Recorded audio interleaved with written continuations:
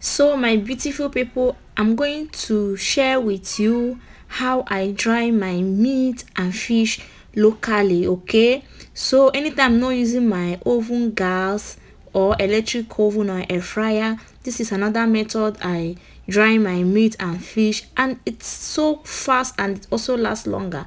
So if you're interested in this kind of video, just let's get into the video. Okay, let me quickly share with you how I achieved this. Thank you so much. Hey lovely people, good morning. So how you lovely people doing today? Hope you guys are doing fine. It's your sister again, Give C, and you're welcome to today's vlog. So guys, I want to do something and I want to show you guys. Here is meat, this is chicken, and I have fish.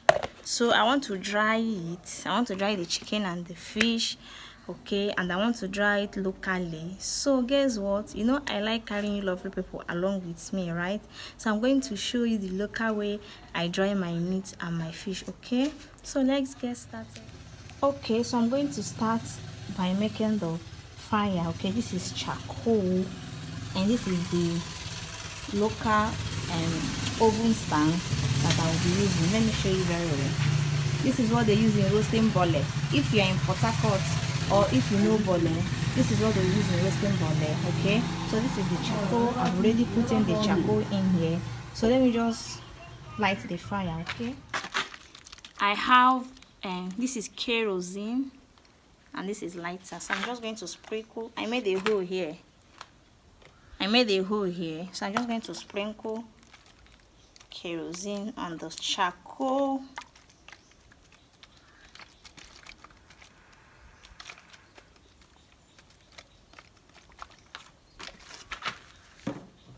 Then I will use my lighter to light it.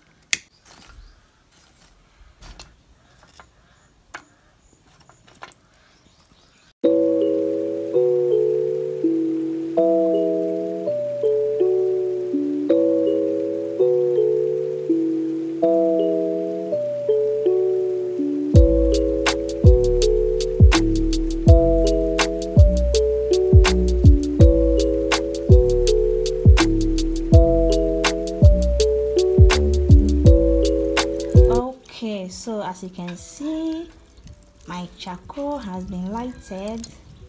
Okay, so it's catching now, it's ready. I want to start drying. So lovely people, keep watching. So I'm going to place this.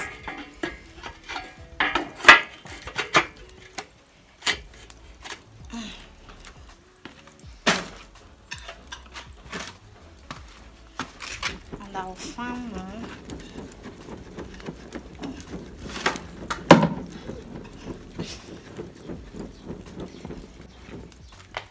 The powerful character.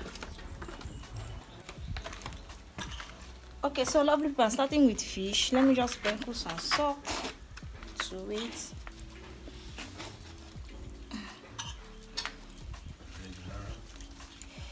Yes, sure, okay,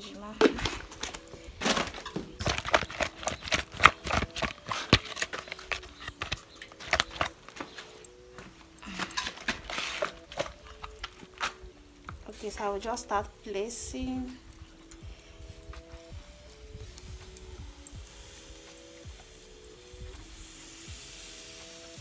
This fish was actually more than this, so I fried some. What did we use it to cook?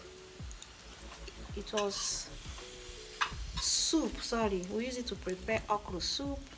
It wasn't fried, so this is the remaining one, the remnants. I said let me dry it at once so that we can use it to prepare something else. While the chicken you saw earlier was also the one you're seeing is the remnants. I used part of it to prepare stew, so I just want to dry it too so that we can eat it in a different form, you know.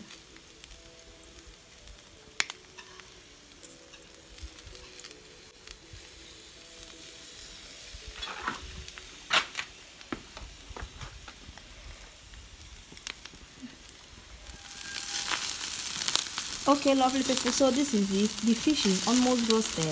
As you can see, it looks somehow burnt. Okay, that's why I added this spoon to the oven so that it will give it height. Okay, because the fish was down, so the fire was coming directly to the fish. Okay, so this is the chicken. See how beautiful they are looking. So at least now I know better. Next time I will just give it some height so that it won't dry so fast. If you take a gradual process, to dry. And if it wants to rain, I'm just saying that this rain should allow me to finish this thing before it starts. I'll see you when I'm done. Okay, lovely people. So as you can see, I've removed the fishes, and this is the chicken is ready too. I just said let me show you guys how I locally dry my fish and meat. Okay, whenever I'm not using the oven gas or the electric oven. So this is it. This is another alternative. You know this thing very well. They use it in doing barbecue, roasting boiler. Just a popular local oven. Thank you so much for watching. If you are watching to this reference, don't forget to hit the like button, share and subscribe. See you lovely people in my next video. Bye.